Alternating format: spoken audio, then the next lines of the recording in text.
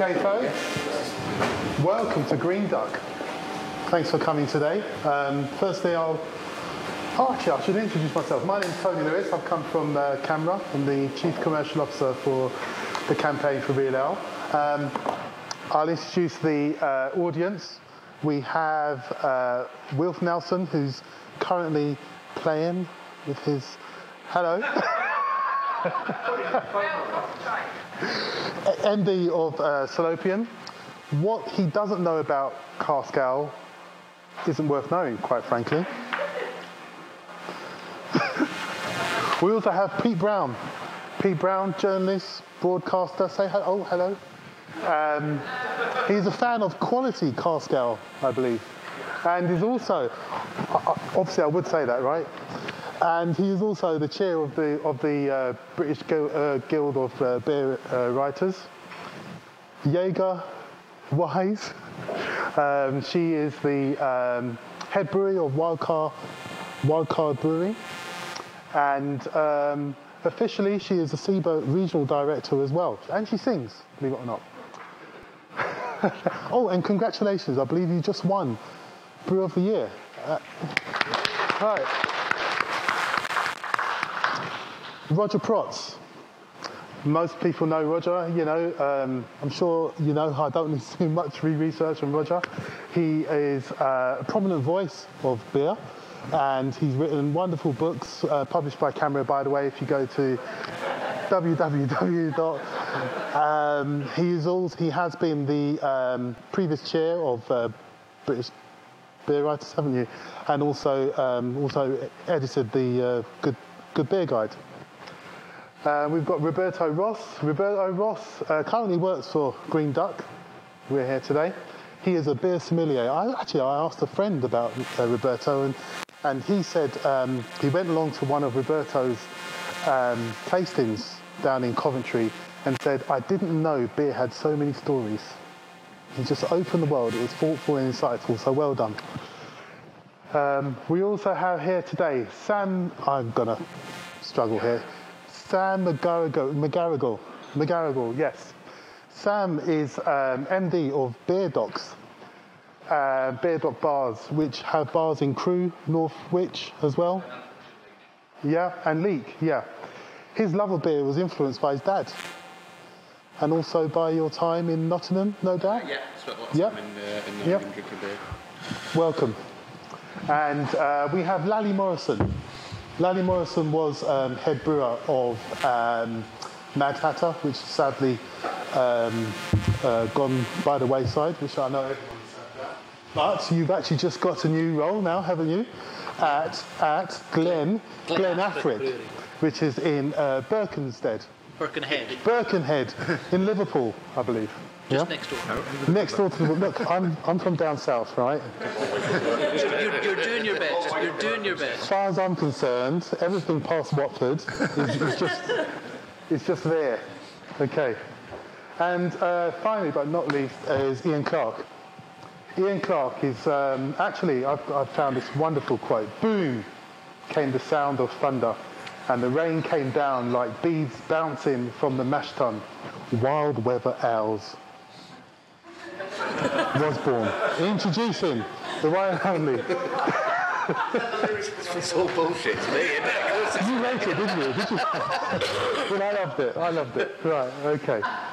And no doubt you've hosted CAMRA members in your brewery as well. Yeah. How did you find that? Good? Yeah? Yeah, they were there. Good on you. All right. Okay, so the first topic of the day, and in fact we've got 3 topics, just to quickly recap. The first one is around, quality cask ale. Have we turned the corner? Yes, no. That's something for us to discuss.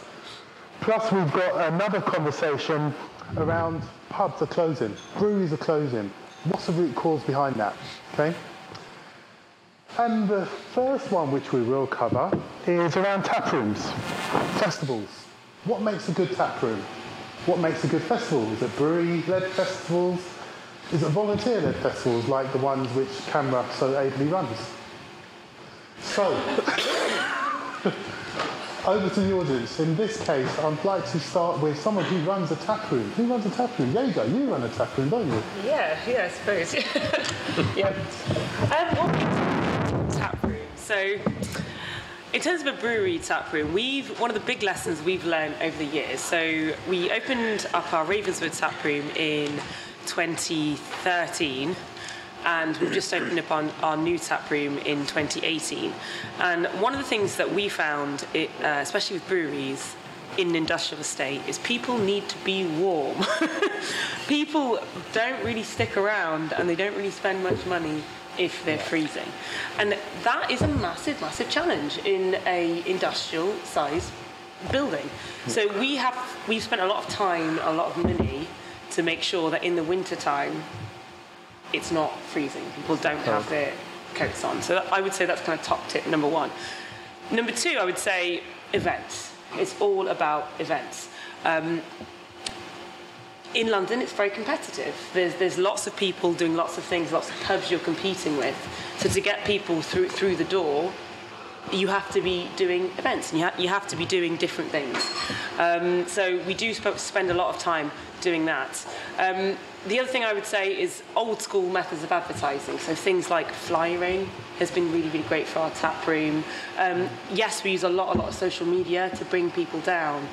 But I think the general lesson learned is if you open the door, I don't think the people come. Like, you have to work quite hard to get the people to come. And if it works, it can work really, really well. But there is a concerted effort to make it work. And that's an interesting point in terms of what do people want? What's the experience they're looking for when they go to a tap room or a beer festival? Has that changed in the past compared to the past? Wilf, do you have any views on that? It's difficult for me to actually give you an objective comment on this, because whilst we have a tap room, it's not a commercial tap room. So if we just look at the question on a tap room, I would have thought the most important thing in a tap room for a brewery is inclusion. That you're looking that your people that support you, that love your beers, come to drink your beer at your bar. You should make them as welcome as possible and as much as you can give them what they want. In terms of beer festivals, beer festivals are, I was about to use the word an anathema, but they're not an anathema. They're a great institution in their own right. I don't see that the way they operate now is particularly different to when I started in beer 20 years ago. There is, as Iain said, I think a lot of to drive a successful beer festival, I think there needs to be more than just beer, and so it's making it slightly different. But at the end of the day, I think it's beer that people go for, and that's the way most festivals work. As I said, I don't feel particularly well qualified to discuss this. I'll jump in on beer festivals. I think beer festivals these days is because we've got such a good diversity of beer in the UK. I think beer festivals need to embrace that a little bit more. I mean, I think we've all been to beer festivals where it might as well be 20, 30, 100 casks, sometimes even more than that in certain beer festivals that are basically 3.8 brown, very similar beers. So it's I think beer festivals need to sort of get on board with finding people that know a bit about beer and getting them to do the ordering, rather than just going, right, I'll almost cherry pick beers that I think will sell to the masses and get people to pick beers that maybe would be a little bit out there. So we get 40 beers that maybe are a little bit different, rather than 40 beers that are all very similar. Yeah. And Iain, I mean, you're one about choice, aren't you? I think, as a side note, the environment beer festivals are held in is quite a telling point. I mean, I was talking to someone the other day, and our CAMRA-led volunteer festival is held at a rail heritage museum that's got one of the first trains that went on its side, and it's a lovely place, but you compare that with the independent beer festivals that are held in old factories and the Victoria Baths for Indie Man, and the environment is just so much more welcoming than appealing to a crowd that literally wants to come and look at trains. And you've got the Barrow Roundhouse one as well, and I think although there were probably a great use of the space once upon a time for a demographic and for a customer base. Unfortunately, that customer base is now so diluted that it's not just. I mean, I literally couldn't care about trains and going to look at it. I'd much rather focus on the beer and have everything else. There probably is a core market that does want both of it, but then there's such an expanded market that wants much more out of the venue than just a place to go. And I mean, the thing you can see it is city centres. Obviously, they have these old buildings that aren't being used, and they have all the they have everything at their hands, whereas little towns like Crewe and places like that obviously just need to find somewhere that is appropriate for it, and be it a village hall, then I'd rather have a beer festival in a village hall in a small town than not at all. But yeah, I think there's probably an eye for the market to try and find the funkier spaces, to try and find something a bit more out there to go and host them in. And as for beer, I completely agree. I think it should be as wide and varied as possible, because that's what we all drink beer for. We don't, obviously, none of us sit and drink the same beer pint after pint after pint. That's a good point, Sam. And you know, Pete, I recall you writing lots of articles on beer festivals. And what's your point of view on this subject? On festivals, I think festivals and tap rooms are linked because people want. I mean, marketers talk about it being experiential. Which is a horrible word, but it's actually true. What's driving the interest in beer at the moment, among people who are interested in it, is the fact this is something a bit different. It's out of the norm.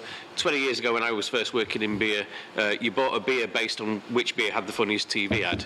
Yeah. Now beer doesn't have funny TV ads anymore. You find out about beer on your own terms. You find out about it at events and through social media, and a combination of the two. And I think. And the experience has got something out of the norm. It's got something special. It's got something memorable. And what I absolutely celebrate now is that we have a real big diversity of festivals to choose from. This time, about 10 years ago, me and Roger used to argue in the trade press about what the Great British Beer Festival, what CAMRA beer festivals should be like, and that kind of thing. And we reached peace when I think I wrote a piece when I said we should all those of us who are pissed off with GBBF should just go and organise a different festival. And Roger wrote to me, exactly. That's what I've been telling you all along. You know, and you see these articles in the trade press now in August where it's like, which is best, GBBF or London Craft Beer Festival? Doesn't matter. Why does one of them have to be best? You know, you go to GBBF, and GBBF is what it is. It's what it's been for 30 years. We love it for its faults. We love it because it never changes, because there's stupid rules about what beers can be there and what can't be there. And it's what it is. And it's GBBF, and I love it. And then the next day, I go to London Craft Beer Festival, and it's completely different. There's DJs spinning decks and all this kind of stuff. And they're totally different events. And each has its own thing. And I think that we can now choose from different events, and that's better for everybody. Roger, do you want to come in at this point? Well, I shall make a heretical point of view and say I think GBBF actually has to change. Change in the 2020. I thought that Olympia this year was a bit sad. It looked a bit tired, a bit obvious, and I think perhaps we need a different venue. I don't know. We may need to downsize a bit. We may need to take it around the country. I remember in the early days of CAMRA, the festival was in Leeds, it was in Brighton, it was all over the country. So why don't we take it to other places? I mean, Birmingham, Coventry. I mean, the Winter Festival in Derby was an enormous success. So let's look around and see whether there might be better places for the Great British Beer Fest. It doesn't have to be in London, for goodness sake.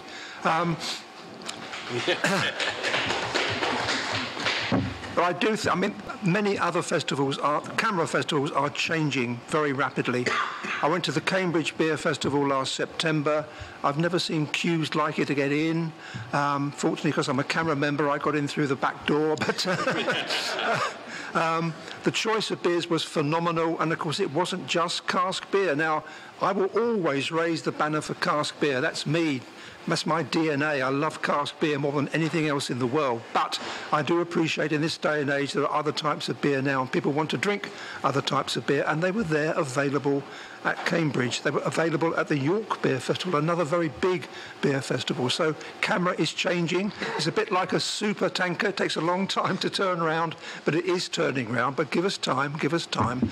But I'm delighted by all the other beer festivals. I thought the Craft Beer Rising in London is a wonderful venue to go to, very exciting. Good to see so many young people there. But they are shop windows. I mean, I live in St Albans in Hertfordshire, and the local beer festival there has about 350 beers from all around the country. How many people in St Albans can regularly drink beers from the Orkney Brewery, for goodness sake? So we are offering this amazing choice to local people, and long may we go on doing that. A quick answer on taprooms. I think taprooms are fantastic because they allow people to see the wonder of beer being brewed. And I think one of the problems in this country is we take beer for granted. Oh, beer is that stuff we just go to the pub and drink. We don't realise that it's actually a very complex beer to drink to make, much more complex than wine or cider, as a matter of fact. I was up at the Hawkshead Brewery recently. You can sit in the bar of the Hawkshead Brewery and you can see the beer being brewed through a glass wall. That, to me, brings beer closer to the people. So the more tap rooms, the better.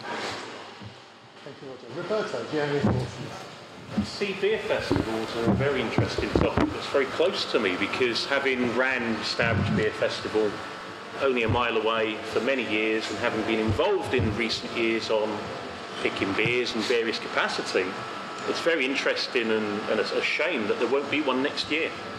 Now that's interesting because over the last few years the turnout has just fallen, and there's no point, putting on a great huge event, 90 plus volunteers to run the thing, and then no one turns up. I remember about 10 years ago, I'd been living in the Midlands for about 5 years at this point, got involved in CAMRA, stuff like this.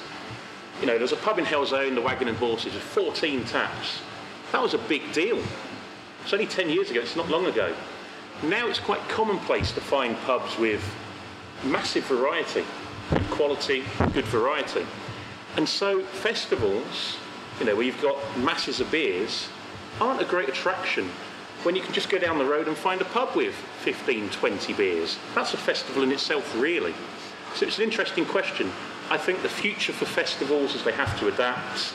They have to be offering something different. Maybe downsize, like you said, be a bit tighter, be a bit more efficient, and offer not just 100 4.3% golden ales or whatever, but something a bit more interesting. Otherwise, the attendance is going to continue to fall. There's not a CAMRA festival in Birmingham. There wasn't one this year. I can name other, CAMRA festivals that aren't going ahead, and that's a shame. So it's a. So our local big kind of CAMRA festival is the Pig's Ear festival in Clapton. Next weekend. Yeah, next week. And the organisers, they wind me up. But they really do. So they will say, like, Jager, I need something in cask, and we don't predominantly do huge amounts of cask. And they'll say, I want something new, something that's never been seen before, something that our customers have never had before. And if I don't offer them something new, they're like, well, we're not going to take it. So I have to make something specially for them. And this year I've got my raspberry sour going into cask, and I've got our stout going into cask. And I've made one cask of each, and it's going to that particular festival. So, but if they're doing that to me, they're doing that to every single brewery that's supplying that festival, which means the people that go to that festival are going to have a truly unique experience and try beers that they will probably not try anywhere else. Yeah. So, and I think that's a really good thing. I think on the taproom and beer festival side of things, so that's interesting as well, because taprooms largely now take really good care of their beer. So to cite, I've recently come back from Brewery York's taproom, where I think they've now got 50 keg lines and a few casks and that, and they're taking really good care of their beer. And I think largely taprooms across the country are doing that, because obviously we make the beer, so we want to make it as good as it can be, which makes it equally as sad when you go to a beer festival and it's a line of casks in the heat with 20 tea towels over the top being dripped with water. Right. Lally, you come from Liverpool, which has got a thriving... I come from a bit further north than Liverpool, but I live in Liverpool. I brew I told you, anything past Liverpool... After you. Yeah. I come from so far north that English is technically my second language. But for taprooms, for me, the purpose of taprooms is to bring the drinking public closer to the beer as it's being made. And with a taproom at Glen Affric Brewery, you can sit in the taproom and you can see the brewery behind you, and there's something a little bit special about drinking the beer feet away from where it was made. And you should never get beer in a taproom in poor quality, because that should be the best possible iteration of that beer, is because it's been like the food miles on that beer is it's feet rather than miles, and the beer should never have been, once it's finished fermenting, it should never have risen above that temperature, and it should be the best condition you should ever get that beer, whether it's keg or cask or in small pack. For festivals, I really enjoy both volunteer-run festivals and festivals where the bars are staffed by people from the breweries. So when you go to Indie Man in Manchester, that is one of my favourite festivals, and Leeds Beer Festival, another one of my absolute favourites. There's a lot of brewers behind the bar there, and it's great to be able to talk to them about the beers that you're enjoying and all that. But then I went to ABV Fest in Belfast for the first time this year, and that was staffed entirely by volunteers, but with brewers present. And the idea there being the brewers can have a day off and go and enjoy the festival along with everyone else. So then you get to talk to them in a more informal setting, and they don't actually have to worry about running the bar themselves. So essentially, choice is good, and as long as something's well run and it's in a nice venue and there's some decent food available, which is very, very important, it's all good. I mean, choice and diversity, that's about it. Early on, I got a sense that actually, pubs are starting to do festivals now, and there's a choice of beers all around the country. And Roberto, you said it's about the difference. And I suppose the one question to all of you is, what's the difference that will make the difference? What is that key, the essence of what we need to do differently, whether it's tap rooms, festivals, doesn't matter if it's volunteer-led or brewery-led, what is that? What's the key difference we need to drive forward so we engage with more customers coming to tap rooms and beer festivals? A variety in beer choice being offered is key, because if you go to, whether it's a pub doing a mini beer festival, and you go in there and every beer is between 3.8 and 4.2% and they're all golden and described as hoppy, that's not choice. You need to be able to provide options for people who want a dark beer, maybe even on cask a sour beer. Just some different things for different palates, and make everyone feel that there's going to be something there that they want to drink. Interesting. Yeah, there's a new Wetherspoons at St Pancras Station in London, and if you look along the bar, it's just a session one after another of IPAs, pale beers, and we do want to drink other types of beer. If you ask for stout, they'll point you to the Guinness font. Well, it's not the stout I want to drink. And I think we have to understand that there are other types of beer than just IPA, much though I love IPA. I'm not knocking IPA. I've written a book about the bloody subject, for goodness sake. But there are other types of beer. And I'm told that 2019 is going to be the year of the stout revival. So let's get behind that and have more dark beers. I'd like to chip in on that. I mean, we have 10 rotating beers on constantly, and Scott's here that does most of the ordering, speaks to most of the breweries. But there have been times where I've just looked at him at 3 o'clock on a Saturday and just gone, why have we got no pale beer on the board? Why is it all sours and stouts and impies? And where is that core market for that person that wants to drink the 4 or 5% pale? And he just sort of shrugs and goes, they probably drank it all, so we've put something else on. But that's what's great about it, is that we have such a diverse selection on the board. And I think the one, not that we're particularly a tap room because we're not tied, but the one thing that sells us the best is we never have the same beer on twice. I mean, Wilf might object to that because we get through a hell of a lot of cashmere by Salopian, but we try to vary it up as much as possible, and we try to deal with different breweries week in, week out, so whoever walks through the door doesn't have that same experience every time that they come in. I mean, you can go for the tickers and the untapped and all the rest of it, but even just the regular Joe Bloggs that likes beer enjoys the different styles that are on offer. And for somewhere like Crewe, I think we're smashing it in being able to offer such a wide variety. There was something else I wanted to say, but I've completely forgotten. So, it was about you and events at tap rooms. Obviously, when you're out in an industrial estate, it's harder to pull people in. Whereas when you have a bar on a high street or a main road or something, if you put events on, now we do them, but I always find them that they're less accessible for customers. Our events probably get a really bad turnout in comparison to a normal night. But I'm all for accessibility. I want people to be able just to walk in, and if they want to sit upstairs, they can sit upstairs and not cut any section of the bar off to a private event that may require tickets. I mean, we've never shut the shop since we've opened. We've been open every single day, and that is what I strive for, is that accessibility and that just, yes, if you want to go to the pub, you don't have to be disturbed by a band playing on a Saturday night or by a Meet the Brewer that's taking up half of it because you're not that interested. But for tap rooms, I see the appeal for it, because you have to try and drag customers to an industrial estate that, like you say, isn't heated, and there needs to be some way of doing it. And I think that's the way to do it. But unfortunately for us, I don't think that's the way forward. But obviously we're different businesses, and you make the beer and we try and sell it for you. I think the best cask ale festival I've been to in recent years sums up a lot of the positives that people have said. And this may be a shock, but it was in Canada. So Cask Days in Toronto is a cask ale festival, exclusive cask ale festival. And like Jager said, the thing there is that cask ale is a novelty for these brewers, and for Cask Days they're challenged with brewing a cask. You don't normally do cask ale, it's Cask Days, you need to brew cask ale. They go, shit, what are we going to do? And every single one of them does something special that they've never done before. It's held in a disused electrical substation with old machinery sitting around, and there's different rooms, and there's like green rooms, and you go through curtains and you're in another little lounge space and things like that. It's constant discovery as you walk around the space. The crowd is incredibly young, it's incredibly diverse in every single respect, and there's queues through. They've got people barriers outside, and the queue is one of those queues that just snakes like this, and people are queuing for an hour to get in. And it's absolutely astonishing. And the thing about that is that it's a novelty there.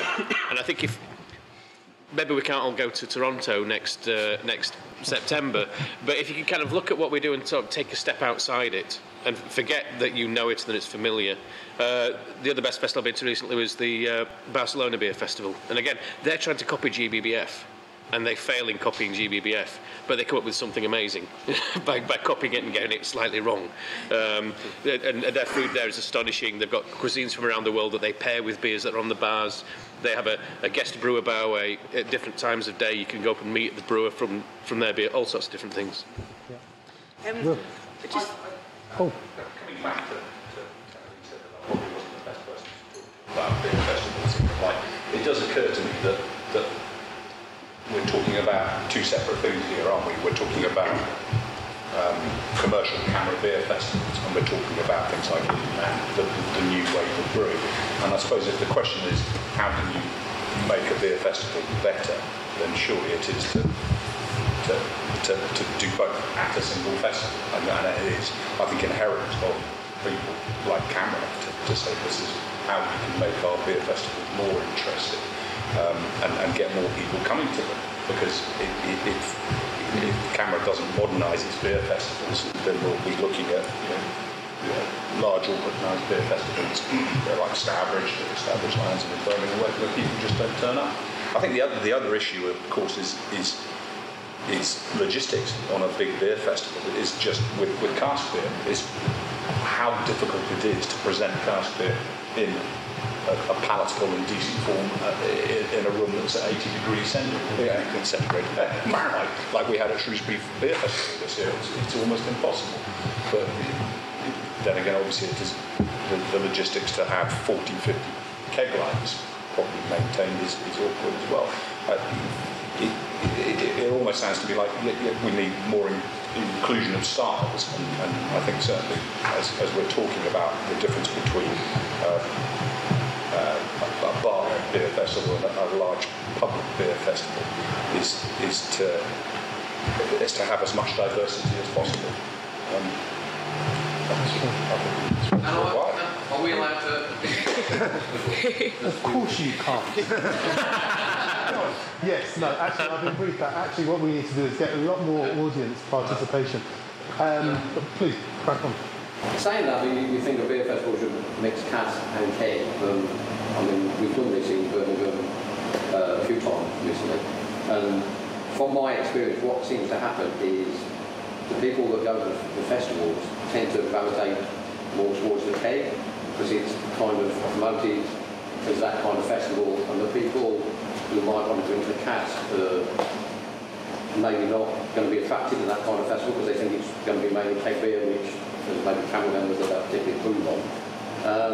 And so you end up with a lot of cask beer left that end up having to be, because obviously if you do a keg festival and there's some keg beer left, I think you can, unhook it and take it away and maybe, serve it in your own bar or something like that. But with cask beer, after a certain amount of time, it just has to be chucked away. So the problem, as I see, is not just getting the two together, it's finding a way of getting, say, I can't think of a good term, but we'll call them hipsters, even though they're not, the younger hipster beers in Shoreditch, drinkers who were drinking their hoppy IPAs.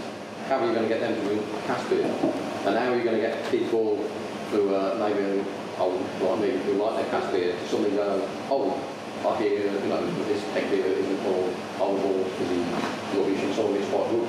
And it's trying to find that centre thing, I think, is the answer to that is to have cask beer presented in its best possible quality by default.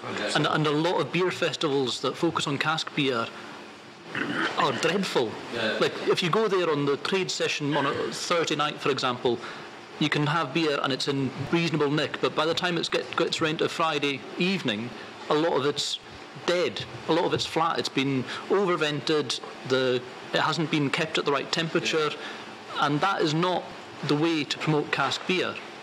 Like, if anything, if you're going along and you're saying, oh, cask beer's great, and you go in there and you try some dull and lifeless pint, then you're like, well, this is awful. Yeah. I'm never touching this again. Yeah. And that doesn't do anyone any favours. Doesn't do the brewery any favours. Doesn't do the festival organisers any favours. I'd 100% agree with that. And to sort of add to that a little bit, I think keg not 100%, but it is easier to. It's certainly easier to serve at the correct temperature. Yeah. Cask is obviously slightly harder, but I think more needs to be spent on that. As I sort of touched on earlier, nobody's ever going to really believe that a wet tea towel is going to keep a cask at the right temperature for 4 hours. That's what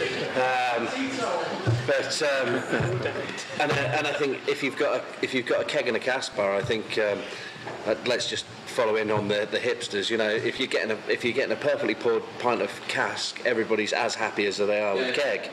But if you're getting one that's poured slightly better than the other, you're always going to go across to a better format, aren't you? But you also, like I say, like I said, the couple of festivals I'm thinking of in Birmingham, it's kind of like people never even really looked at the cask, even though you might have, like Iain says, you might have a brewer who's got on something special in cask for this one festival, but there seems to be a bit of a, or has been a bit of an attitude, because I think there's a secondary issue there, is that so often now you get approached by a beer festival as a dinosaur cask beer producer with 20 odd years standing, is that you won't get your beer in there unless you do something new for them. Yeah. My brew length is 290 cask beer. I can't brew a specific beer for a beer festival. So I say, no, I'm not going to do it. A while back we used to do your Glen and whatever, and now I look at it and say, no, if you don't want me for what I am, I'm not going to do it. And whilst the idea of what Jaeger said about it produces something new and makes it more interesting, it doesn't always have to be that. And it's a thing I struggle with personally, I must admit. The beer cult of the new. If you go to a beer festival, everything has to be new and different. Is that the experience we're really trying to promote? I don't know. Yeah, do you want to comment? One of my first experiences in beer was at Loughborough Beer Festival at the local Polish club, and that was where I got into beer. I just want to defend the role of CAMRA generally across the country, and just how dear it is and how inspiring it is to a lot of brewers. And also not just in the UK, worldwide. If you travel to the US, to Australia, people hold it with a certain reverence in terms of cask beer. I don't think we necessarily value it to the same level in the UK to which other people do. I don't think there's any other company in the UK that can organise a cask beer festival the way that CAMRA does. I still don't think there's anyone that does it as well. And yes, there are faults, and yes, there are things that can be improved. But I still think that CAMRA does it best. I don't know if anyone has any other opinions on that. Well, I'm very glad to hear that. I think, in fairness to CAMRA, there have been enormous strides in recent years to improve the quality of beer at beer festivals. Again, my local St Albans Beer Festival, in cask cooling, the beers are in very, very, very good condition for the whole of the week. And I know that similar things have been going on at GBBF for several years now. I think we have attempted to address the problem of cask beer being a perishable product has to be looked after very, very carefully, and I know at Olympia that the beers are kept off-site in very cool conditions until they're brought forward to be served. So I think it's a slight calumny to suggest that the beers are always awful at CAMRA beer festivals. I think big strides have been made in recent years to make them much more acceptable. Okay, I think we've got a question from the audience. Hi. There might be a question at the end of it. It's a contribution. I mean, I've been running beer festivals at a pub and brewery for 20 years. I worked at Worcester CAMRA Beer Festival. I worked at Ludlow and seen the competition and the beer festival goes with it. So if anyone had an answer to what the answer was, I'd probably know by now. As we've observed, the beer scene is dynamic, it changes constantly. But James' first comment about making a space for drinking beer convivial is exactly right. You know, not just comfortable, but welcoming, feeling like you're in a space with other people who are like-minded. And both kinds of beer festival, craft and cask, are subject to the same repelling factor. You get people deeply into that kind of beer, and they can form a clique, and it can feel unwelcoming for everyone. So somehow you have to craft that up. You have to make it every single opportunity, an entry-level opportunity for someone who's never tried that experience before. So there must be beers that approach the mainstream. You know, there must be some people who've never encountered that kind of beer before can try without just putting it down and walking away.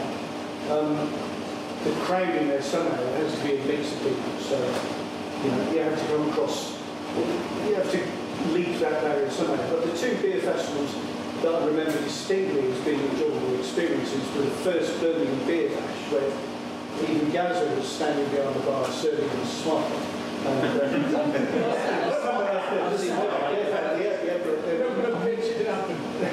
But smiles. And the other one was Zetos in Belgium, where the whole beer festival is run. There's a sequence of brewery bars, so it pass from one brewery to another. Every single one of them is competing for the customers, so they put on their very best face, even towards the end of the evening. And that one had chips and mayonnaise as well, which might be the secret that lubricates every single one. But overall, just as it would be in a successful pub or any other kind of event, conviviality, reminding people that beer drinking is mostly about being in an environment with other beer drinkers who want to chat rather than look at their phones, checking on Untapped, all the other crimes are guilty of. And the only real disaster I remember, I've been to some little beer festivals, was one in Dudley town centre about 25 years ago that nobody remembered booking toilets. Anarchy approached after the time it takes people to drink 3 pints. And that was deeply unpleasant. But yeah, so unless the question is how do you generate spontaneous good vibes in a beer festival, I'm just chicken out. Thank you very much.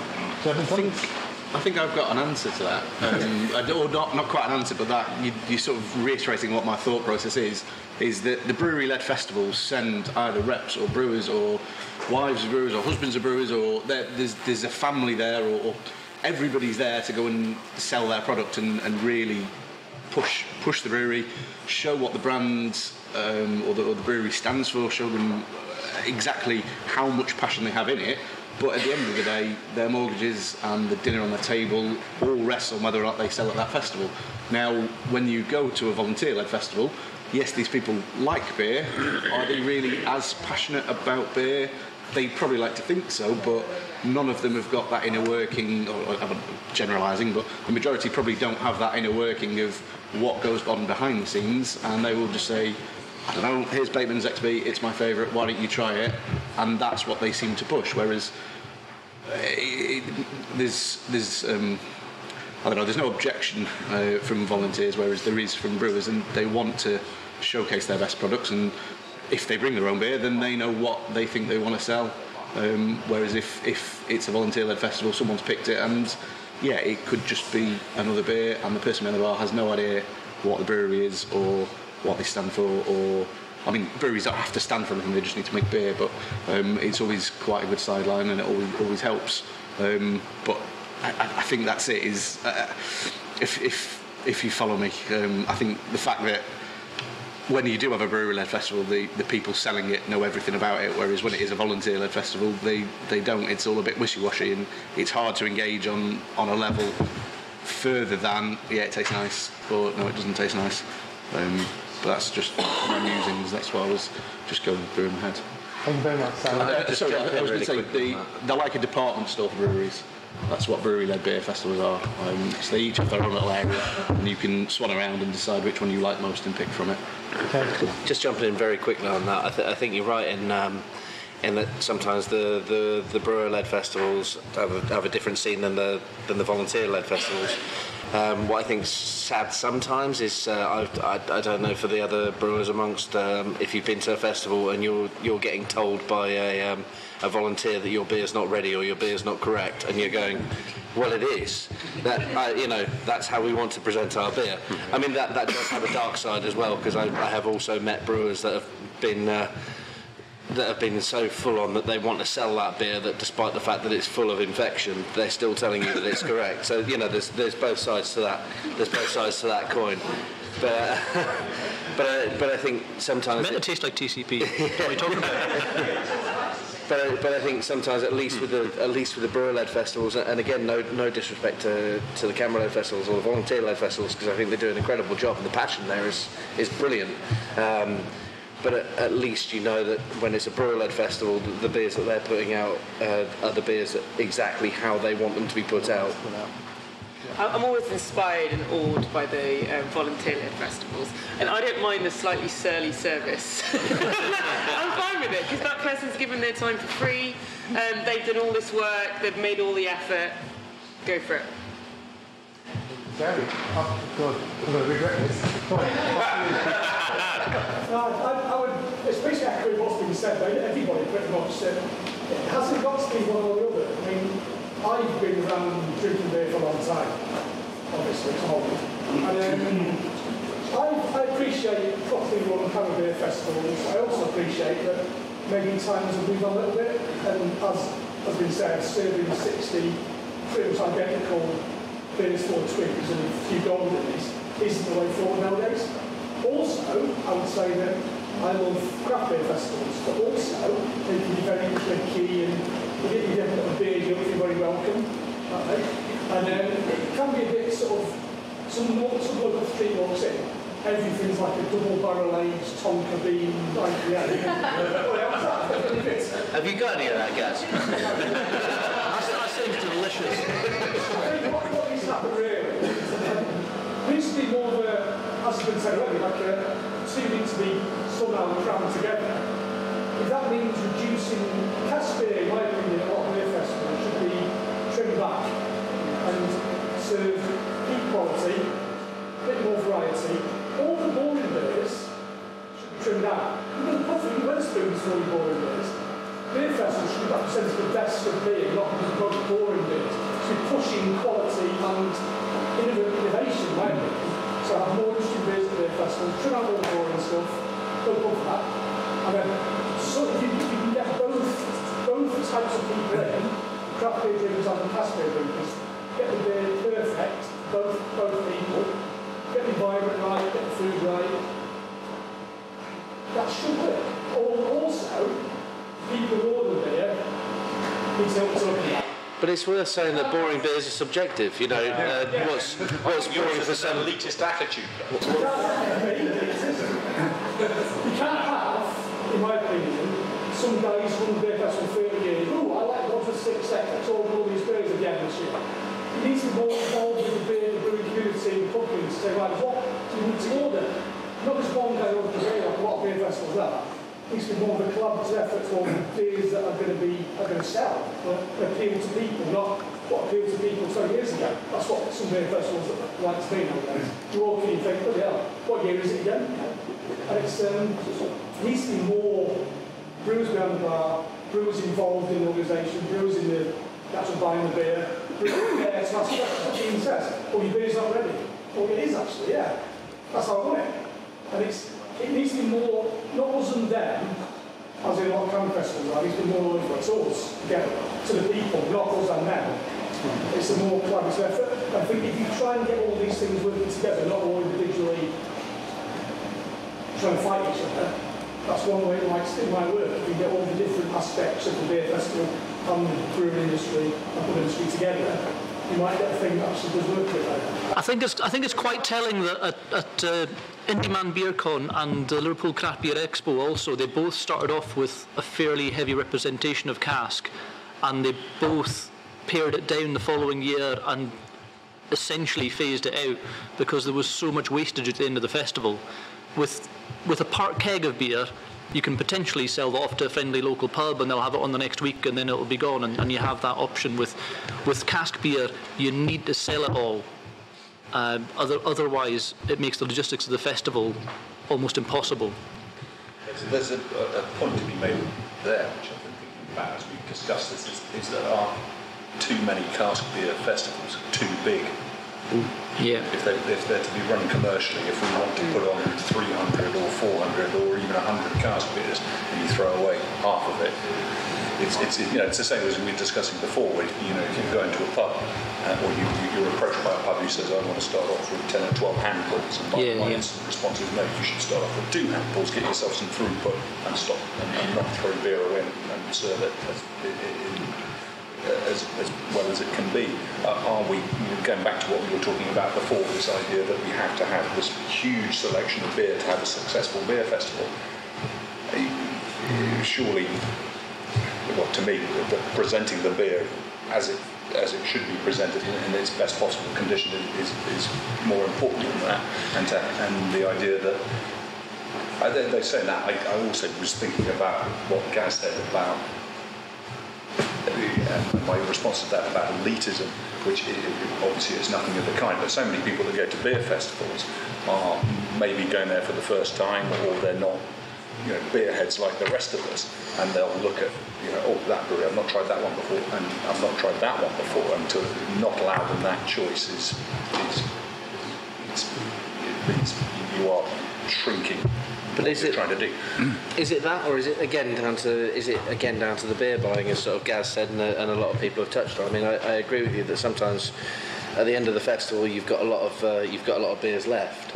But Basingstoke Beer Festival is my favourite beer festival. I go to it every year. The beer selection isn't necessarily the most diverse, but the Thursday, Friday, Saturday are all great. By the Sunday, you've got 30 beers that are very similar. Yeah. So is that down to the fact that you've ordered too many beers, or you haven't ordered a diverse enough range? Or is it down to the fact that they're looked at as a commercial activity when maybe they shouldn't be looked at as a commercial activity? And if you have waste, you have waste. But then you might look at the brewers and say, well, do you want to support us more in that way, to say that you're putting your beer on as a showcase? Take some of the pain. Well, then you'd be Seba. It's interesting. There was a fascinating festival that was held in 2018. I think it was Affinity Brewery that held it. That was called Cask, and it was in Bermondsey, and it was each brewer got paid £100 a cask. And it seemed to cross this line between as the gentleman over there put it, there's the hipster crowd and the kind of typical CAMRA crowd.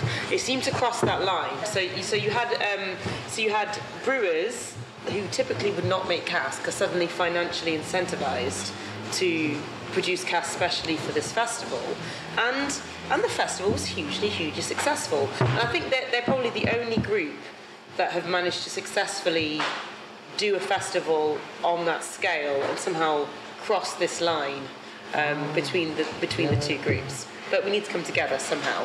Yeah. I think that's the only one I've seen. I don't know what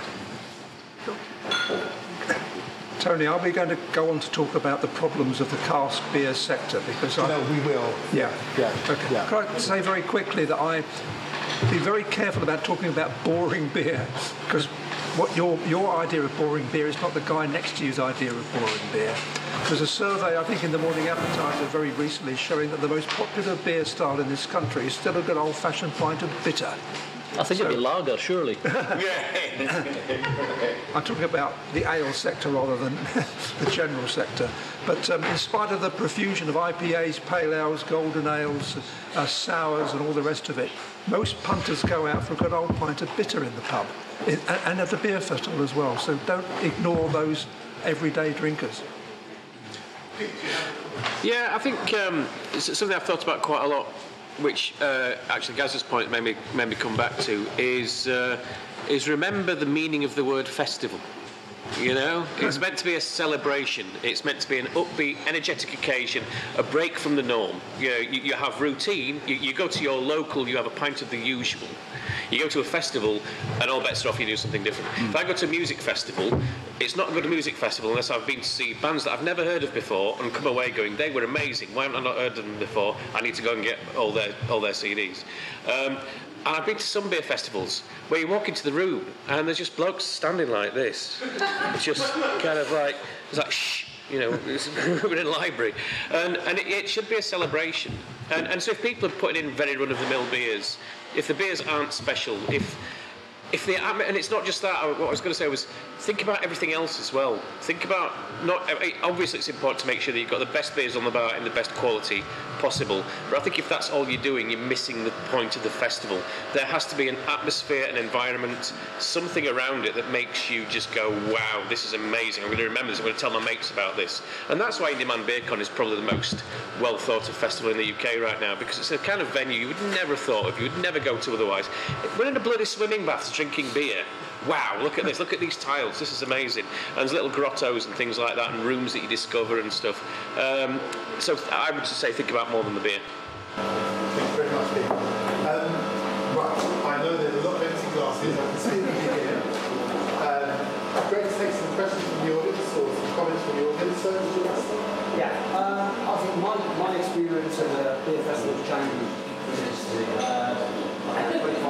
25 years ago at the first festival, it was all brown beers, literally, with pails and stuff, but as I've grown older, my tongue's got a big difference, and I like different beers. And when I go to a festival now, I do look for the fruity beers, like the unfined beers. It's more unfined beers now, but I had a festival recently, and I got slated by CAMRA people on Facebook saying, I'm going to the festival, Brendan's again, because he always beers are cloudy.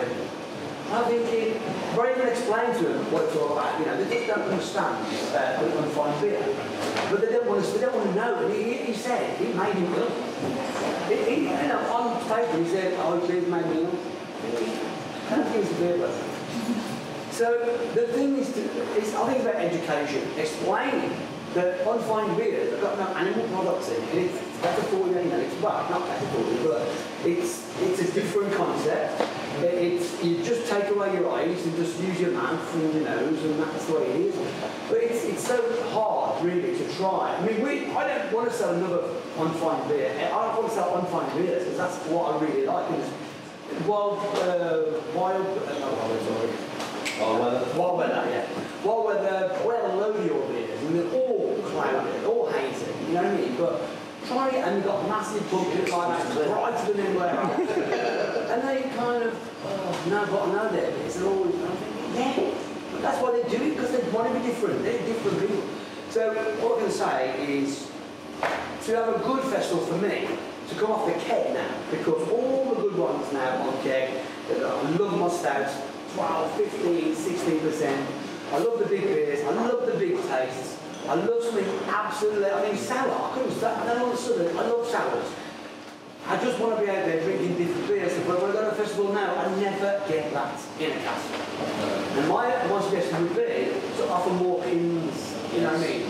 To more people, so you don't have to sell a whole one. You can have 200 beers, but really you've got 100. But you know, I've run off of them, the big beers. I mean, if you go to a festival, the first one that sells out is the big beer. You know, you go in there for 4 hours, you ain't going to get that 10% because it's gone. And so, if you had a few more of those beers, I think it would make a better festival. And also, the last point, is there's nothing wrong with having a care at the craft, and even if you come on, because its attendance was lacking. Not, you know, bums and seats are lacking, but everyone, if you put a bit more things in there, you can bring your wife a better drink. You can have a glass of wine at the same time. I think one thing that we haven't addressed is how volunteer festivals are marketed. Like, obviously, anyone in the industry knows that you have to market a product and you have to flog it to death. And it made me laugh because you've reminded me of something that I'd forgotten all about. I went to the Birmingham Beer Festival a few years ago to meet my father and some of his work friends who were just down there on a Thursday night.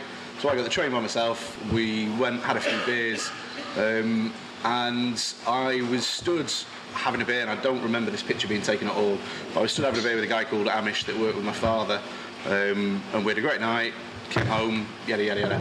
Next year, I am the only picture stood next to Amish on the Birmingham Beer poster. There's just a picture of me and him stood there having a beer, and it seems like we met a diversity criteria for them. It was someone young and Amish. It was bizarre. The leaflet and the posters that were in the local didn't really have anything about the styles of beer that would be there. It just said 500 beers, big picture of me, and Birmingham Beer Festival. And I sat there and went, well, that's just a bit weird. I don't really understand that. So I think, although, like Jaeger said, that they are all volunteers, and you've got to really tip your hat to that they put in all this time and work and effort for absolutely nothing. Maybe the marketing needs a bit of a kick up the backside, and maybe they need to explain slightly more what they're about and what they're doing, and get out there to people, even if it's flyers or posters or leaflets, because having a picture of someone that may fit the description of a hipster to try and draw in a younger crowd is just stupid. That's about all I've got to say. Okay, before we break, do we have any other comments or questions from the audience? Yes, sir. My festival is the beer season is here again. In some areas, we use drink, because that's not from Bristol. I'm from there. You can speak up a little. Sorry, can't hear you. In Crewe, which I happen to know, so that's where I'm from originally, there's only a couple of decent places to get beer. So the beer festival comes on once a year, we go along because there's a big range. I work Reading Beer Festival every year, I've done for 10 years. And when I started, there were some good pubs in Reading, but now, the range in Reading, people have got to find my capacity. So if you go to a tent and there's 500 beers, you're not going to be able to drink 500 beers, you're still going to be able to drink as much as you can drink, full stop. So why would you pay to go to a beer festival when you can wander around Reading for free and have just as many good beers without the hassle of going to the festival? And craft beer is also suffering the same. Much like Indie Man, I went there this year, you've only got to see the number of fringe events that crop up around it. You could do just as many good beers while wandering around the various pubs doing tap takeovers, meet the brewers, etc., without having to pay an entrance fee. So I think that's where there's something up, because the beer's taken up in this country, it's now everywhere. And festivals suffer because, like you say, why would you pay 15 quid to go to a beer festival when I can go to the pub for nothing and have more beer than I can drink? But that's surely like the same as being in a band. I mean, I'm sure Jaeger will attest to the same thing. Like, you know, you're not just paying £15 to go and try these fantastic beers. I mean, you're paying £15 to try these fantastic beers, look after the people that have been good enough to put on the festival, pay the bands that are there, maybe give a little bit of money to some of the stalls that are there. So, you know, I'd quite happily pay £15 for an independent gig. I mean, thankfully you don't have to very often. It's usually like £7 or something like that. But I'd pay £15 to go to an independent gig. So why wouldn't I pay £15 to go to a gig to see a load of bands and have the pleasure of that incredible beer selection? Beer's just beer.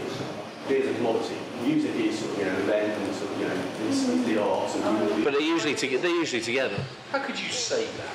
Beer is just a commodity. I love music, I love beer. I would happily pay when you go to a festival, you're paying for something more. Yeah, you can go to a when I go to a festival, if I go to Indian or if I go to the Calabar celebration, we went to the Excel in Brussels this year, you're paying for an experience. I'm getting to meet brewers, like these guys are here. I'm getting to meet friends that I know from around the country who I don't see all the time. I'm getting to hang out. It's an informality, a beautiful place. It's all about the atmosphere, and it's all about, like you say, it's all about what you're getting for that ticket. It's not the same as going to the pub. I mean, people like, okay, Manchester has a great beer scene. Yeah, I go to Manchester every weekend and pick up beer, but I still go. There must be something there, because otherwise, why would these things sell out? The problem is, and I agree at times more people like doing exactly the same with you. And what we were prepared to do on Sunday when it comes to this kind of event, the average person that goes to festivals and that is now starting to think, well, I've only got so much money. So the £15 I spend to get in to choose those beers, I can go and spend £15 on beers down a local pub. We're different. We're not your average beer drinking crowd. We're real beer lovers who are there to come to Stourbridge on Sunday afternoon to listen to people talk about beer. We're not people who go and drink the same beer, 3 or 4 pints the same beer every night in their local. But I think you're never going to get those people to go to something like England. No, I do. Well, Brendan Beer Festival, doesn't get the once-a-year crowd. It's like walking along and getting 20 good beers. But then they go back to their local and say, no, it does what it does as a marketing tool, beer. But I think it's getting harder to, and we know these numbers dropping year on year because we have to put the prices up to cover all the rest of the other costs. Okay. Wilf, do you want to come in on this bit? Just quickly, I think we want to try and break. Yeah. The discussion just then, I think, is indicative of potentially the way we need to look at beer festivals going forward. That you want quality in the beer festival, you want choice, you want diversity, but so much of that is dictated by whether it's commercially successful or not. And is that the issue that is really driving our beer festivals? I mean, I'm lucky enough to be in a position where we look at beer festivals as marketing for us. We give all the beer we send to beer festivals for free. We don't charge for any of it. I actually sent that to GBBF, we don't ramp our prices up. Holding a beer festival in my living room next week. In general. I'm not a big fan of marketing and all the rest of it, and I see it as a very good thing for us to support those festivals and make them commercially successful. And to maybe we need to, as a brewing community as a whole. When I first started, you knew that there were breweries out there that would chase beer festivals because CAMRA would pay full price for everything, no discount, and that will get passed on to the customer. And we're talking about going back to paying £50 to get in, etc., etc. If as brewers we all looked at this and said, well, actually this is great marketing for us. We need to support particularly the volunteer-led festivals by being more liberal in our pricing, then maybe we wouldn't be here discussing the pros and cons of how good these festivals are and the quality of what to put in front of us. Okay, the two people have been very patient. So my comment was just a bit further back actually, but it was about talking about how Cask and Keg were struggling to work together, and I think one of those things is the term that we've thrown around so much this afternoon already, is the stereotype that we have is that hipsters drink fake beer. Now, I would be classed as a young hipster, and actually my choice of beer is Cask. But go to anybody, they automatically assume that I have Keg. And that is because of people's stereotype of people and what they drink. And now that's how we've got to demolish that in order for Cask and Keg to work simultaneously. People need to get rid of their views about who drinks what sort of beer. Until you demolish that, you will not have harmony to the two. Okay, we've got another conversation about Cask coming up very, very soon. No, it's fine, carry on. Yeah? Okay. So, just one thing I was going to say that with the whole Cask and Keg thing we were talking about before about, again, the word was coming around hipster and the word craft beer and beer ale. Why can't we just be real beer? We all like beer. Now, I know Wilf hates the word craft. It's the black rays that those producers, and it's not I don't see why there's an exclusion. There shouldn't be an exclusion. We're all in the industry together. We all look at the product that we sell. We all look at the product that we make. I just think that there's so much going on about what should we call it, what should we, and heads putting all the time, when it should just be so much more inclusive. And I think the words real beer just sum it up, makes it easier for everyone. As someone who sells a lot of keg beer, but loves cask beer as well, if you're going to have a festival that does everything, why isn't it? It just seems crazy that there's this big headbutt that brings everyone together. But you can't have that until everybody agrees. That's the problem. I think even the craft beer community largely dislike the term craft beer. But you can't have a real beer until we agree that the CO2 blankets should be allowed on kegs. Kegs should be allowed to be gassed and not necessarily separated in a bag. And until we all agree that the product in your glass is the product in your glass, and if it tastes fantastic, that's great. Then we can't have that, unfortunately, can we? And I think CAMRA has to take a lot of responsibility for this divide. I really do. And I think CAMRA has the potential to heal this divide between the two. A kid repeater cartoon. Folks, this is very important for me, but we're about 20 minutes over. 20 minutes over. So can I suggest that we fill our glasses? There's a lot of empty glasses here. Why don't we get a drink and we'll be back close as we can to 5:30. Okay, and we'll talk about the next subject.